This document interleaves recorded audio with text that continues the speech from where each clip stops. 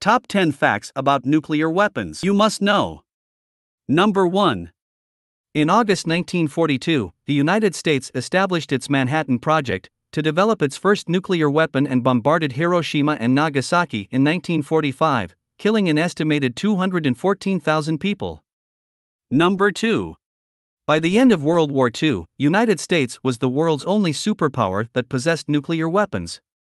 But not long after, the Soviet Union tested their own atomic bomb in 1949. Both nations developed an even more powerful nuclear weapon, the hydrogen bomb, and built arsenals of warheads. In 1952, the United States developed the first hydrogen bomb, followed by Russia in 1953. Number 3. The United States and Russia own nearly 90% of the world's nearly 13,500 nuclear warheads. Modern nuclear weapons are extremely dangerous than those dropped on Japan. Number 4. The first nuclear weapons were bombs delivered by aircraft.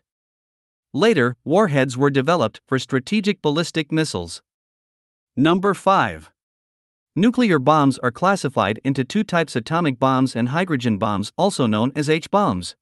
The atomic bomb is a nuclear weapon that uses power released by the splitting of atomic nuclei by a process called nuclear fission. Hydrogen bombs are nuclear weapons in which their powerful explosions are obtained by the process of forming a heavier nucleus from two lighter ones called fusion. Number 6. A nuclear weapon's explosive power is measured in yield, which is expressed in tons of TNT. Atomic bombs can be as small as 1 kiloton (kt) of explosive power or as large as several hundred kilotons. But hydrogen bombs are much larger, up to 1,000 times bigger than atomic bombs. They are expressed in millions of tons of TNT or megatons, MT. Number 7. When a nuclear weapon explodes, a huge fireball is created. Everything inside the fireball vaporizes, including soil and water, and is carried upwards, forming mushroom cloud. After the vaporized radioactive material cools, it condenses and becomes dust falling back to the earth. This is what is known as nuclear fallout. Fallout is radioactive and can cause contamination of anything on which it lands, including food and water supplies. Number 8. There are two groups of nuclear weapons categorized based on their destructive force, namely, strategic and tactical weapons.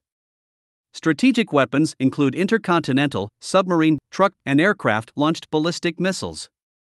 Tactical weapons include gravity bombs, shorter-range cruise and ballistic missiles, anti-ship missiles, and even torpedoes. Tactical weapons are designed to have less explosive power than the bigger strategic missiles. Number 9. A missile with a nuclear warhead attached, that can be quickly put onto a plane, is considered a deployed warhead. Number 10. Tsar Bomba is the largest nuclear bomb ever, with a 100 megaton capacity.